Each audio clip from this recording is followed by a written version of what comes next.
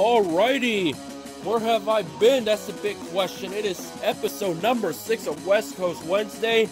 We're going to talk a little bit of news and info and also discuss briefly of what went down in the Acura Grand Prix of Long Beach. As I said in the previous episode, I will be going to the IndyCar race at that part of the time that I did the last episode, which was quite a while back, like seeing about almost a month ago to be exact, or 3.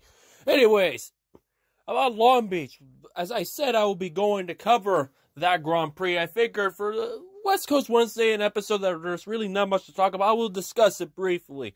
It's safe to say it was the Alexander Rossi show. He eviscerated the field, won by over 20 seconds over Joseph Newgarden, the championship leader. It was the largest margin of victory since 1995 when Alistair Jr. beat Scott Pruitt by well over 23 seconds, if I recall correctly. It was a pretty interesting race.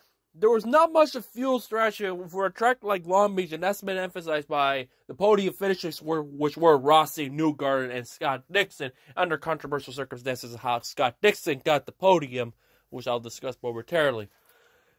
And it's a track where qualifying is essentially everything, and if there's no full course yellows dominating, there's not much you can do.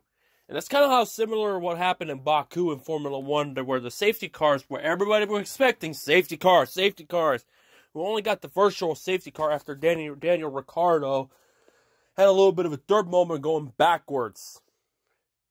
I think it was before or after, I can't recall. But anyways, it was quite an experience to be at Long Beach covering, taking photos. It's not that easy to do both writing and photography, especially on race day when you have a very tight schedule. If I ever get You Think You Know Me back up and running, which if some of you that only watch this or some of you that watch every video that I do, for those that does that, I forever appreciate it because you're the loyalists of my channel, of my brand so far. It's not that easy. I think you can safely say the most memorable moments were a few, and there were mostly attrition. Which there was only one retiree, that was Colton Herta, which for the second race in a row, Colton Herta finished dead last. Remember, this is the second straight dead last finish after winning at Circuit of the Americas in Austin, Texas. He hit the wall in turn number 9, which as a photographer point of view, this is a pretty good spot to take photos. Because they're coming off the corner, they're going sweep through turns 9 through 11. It's a really nice spot to take photos, if you ask me. The photo album, the photo gallery, you can find the stuff that I took at Long Beach, saw Motorsports Tribune. Just go find it on their multimedia and then click in pictures, and then you'll find it down there in pictures, 2019 Acura Grand Prix of Long Beach. But there was an interesting wreck in the opening lap where Jack Harvey actually went through. He ended up in the fountain, the garden stuff in the fountain. Some people have always wondered, what if and when will it happen where a driver goes, wrecks, and lands into the fountain? That iconic fountain shot that you see in turns 4, if memory serves right, turns 3 or 4. Can't think in the top of my head right now because you got a lot to digest, and also this is mostly about K&N stuff. But since I covered a race on the West Coast, I figured I'd talk about it because obviously next week and the week after there's a lot to discuss because that's when the Tucson race happens. But moral story is, Jack Harvey, who else were involved? Marcus Ericsson was also collected. It was Matthias Lace, who, by the way, Matthias Lace had a tremendous show. He finished 15th. We got a good recovery out of it. Jack Harvey had a pit. Spencer Pigot also had a pit. They lost a couple laps. But all of them actually continue on. None of them retired. And for where I was in turn number 1, I couldn't really tell if how big the wreck was or how it happened. There wasn't really a good replay that showed how it happened. How did Harvey ended up in that garden? So, it's one of those we'll never know type of stories, if you ask me. Other than that, there were problems with Will Power. There were also problems with Santino Ferrucci, who all went off, but all continued. Matthias Lace had the Floyd cars had a rough week, with Tony Kanaan wrecking and qualifying. Matthias Lace had problems twice. And then also the lap 1 incident, but he actually recovered fairly nicely. All that month of May stuff, it won't be discussed on West Coast Wednesday. At the very most, it might be You Think You Know Me if I get that thing back. It's not canceled.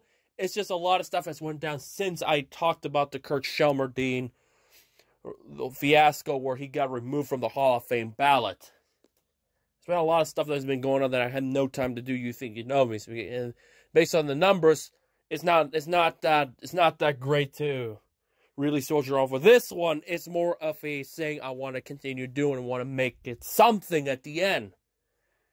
But other than that, it was a pretty tame race. Then the big controversy with Graham Rahal. Did he block Scott Dixon? The way it looks like, I don't think he really blocked Scott Dixon. He was defending his move. It wasn't like corner cutting or cut off somebody. Well, unless you're Dixon, you disagree. But did they got it right? It's one of those where I don't necessarily agree with the decision. It looked like nothing out of line happened. I've seen worse blocks before. If I remember the 2006 Indianapolis 500, one of the drivers' bid of winning the 500 was ended as a result of a block where he had to serve a penalty. So it's one of those where I don't necessarily agree with. But that, as a photographer, it was a blast. It's the first time I did photography, credentialed to be a photographer, not just solely a writer. So it was a blast. Also, doing the IMSA race, doing some photos was pretty compelling. Just seeing the IMSA for the first time, albeit it's just only the DPI and the GTLMs, not LMP2 and GTDs. But of course, it's a tight street circuit, and pit road is as tight as a mofo. That's for sure. Where there's really no room to give it from a photographer point of view. I wasn't even able to get cameras, so the only thing I was going to get is just some cars. That's it. Which I had no problem with, because as long as I get some really good shots for the long haul, everything's going to be okay. It was an interesting race. It was more of an attrition fest than it was for the IndyCar race, that's for sure. As far as Stadium Super Trucks, there was no time for me to really focus on the Stadium Super Trucks because, again, as I said, writing is my main priority. But just going to that Grand Prix, pretty much this is the biggest road street course race on the calendar. It's the second biggest race on the IndyCar calendar next to the Indianapolis 500, of course. So to cover the biggest race of the West Coast, pretty much in all of motorsports, quite a big deal. It's good I'm glad to be able to do it. I'm glad to just witness the nice pageantry. It was a great vibe. It was a vibe, that's for sure. But now the focus shifts from IndyCar to NASCAR, where next week, May 11th, it will be the Port of Tucson 100s. 150s. It's the doubleheader, that's for sure. The doubleheader in Tucson, Arizona, which I mentioned multiple times. A year ago, Kody Vanderwal swept the night in Arizona. Could he do it again? Vanderwal could use it right now because he's not had the best of start this season after what happened at Irwindale last round, where he cut a tire and had a poor result that almost puts him just barely in the top 10 of the championship trail. And for those wondering why do I call it the championship trail, it's basically going back to IndyCar, because back in the early 70s, it used to be called the Marlboro Championship Trail before Viceroy came into the game and pretty much breached what Marlboro told USAC, that he said, no competition. Once the competition kicked in, Marlboro left, championship trail was over, and then the rest you can say is history as far as how open wheel was perceived in America and just worldwide.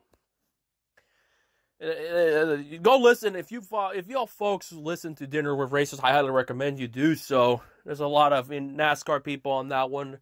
Not just exclusive to sports cars and Indy cars, but I recommend to listen to the Robin Miller one. But yeah, that's why it's just stuck in my. It sounds cool to say championship trail. It's just simple.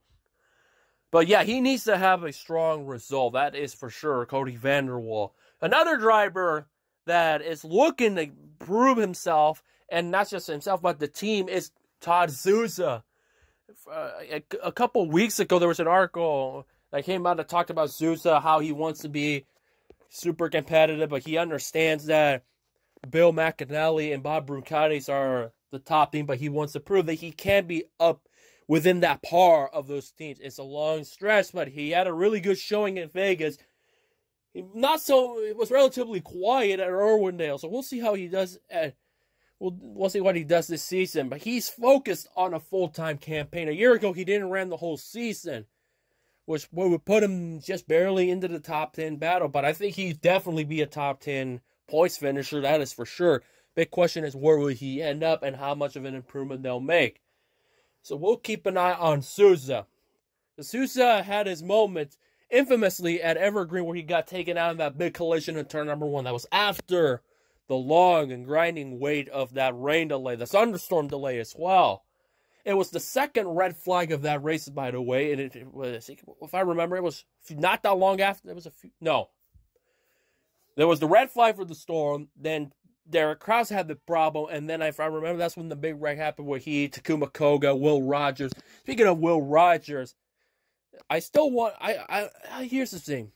If you put him in a national tour road course, it would more than likely be, doesn't matter if it's like a Mo Sport, aka Canadian Tire for trucks, or Road America and Xfinity.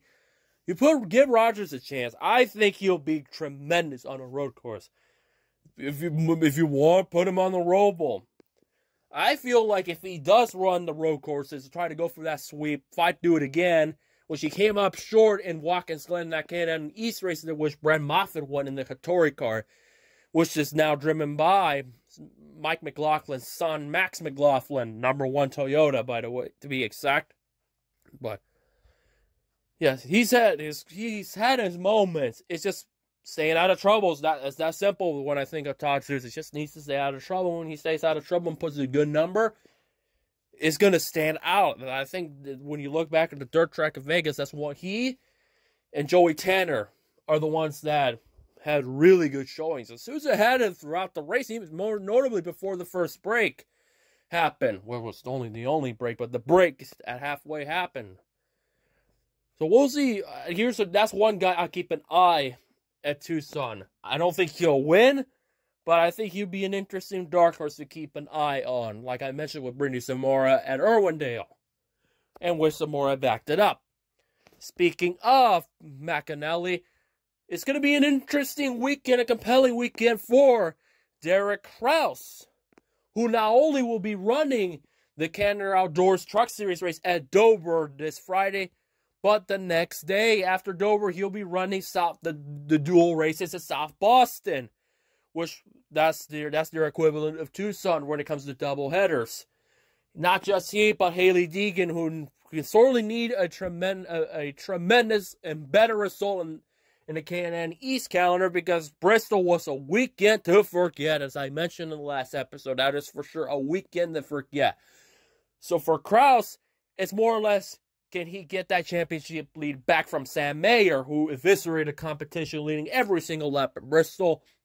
And for Deegan, it's just bounce back from a horrendous weekend at the last great Coliseum. So South Boston will be the next two races for the K&N East Tour, of which Kraus and Deegan will compete. For the Gander Outdoors Truck Series, this is Kraus' second start of the year. His first one was in March, but with modest success. Speaking of K&N East, let's take a look at the championship standings. This is after the first two races from New Smyrna and Bristol. So Sam Mayer has a 3-point lead over Derek Kraus. Brandon McReynolds in third, who didn't have a great result at the ARCA race at Talladega like I would have expected to. He's 6 points behind Colin Garrett. Fourth, Spencer Davis rounds out the top 5. And when you look, Tanner Gray is tied in 9th with Mason Diaz. Max McLaughlin in 11th. Brittany Sabora is 13th. Haley Deegan 15th in the championship standings. What Deegan has that she is ahead of Ty Gibbs. It's just a little fun, an unnecessary fact for you, but let's go run down what I'll be discussing next week. I'll be doing my preview for the Tucson race. You'll see the new intro, and then the week after I will discuss both races. So it might be late, it may not be. Well, I'll still try to figure out how am I going to execute those two races.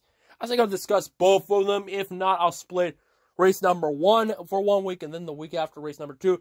We'll see. But that's what you expect. So the next episode will be focusing on Tucson and only Tucson. Discuss the entry list. And then after Tucson, we'll discuss both events accordingly. But for now, that's all I got for you on West Coast Wednesday. I just wanted to get episode out for you. Get that monkey on my back when I said I was going to discuss about Long Beach, but there you go. So for now, until we meet again, hopefully you enjoyed this episode. Make sure you listen to the other previous episodes of West Coast Wednesday where I talked about the races at Las Vegas and Irwindale. And keep an eye on that hype video because it will be coming out in the next few days. For now, I'll catch you guys later.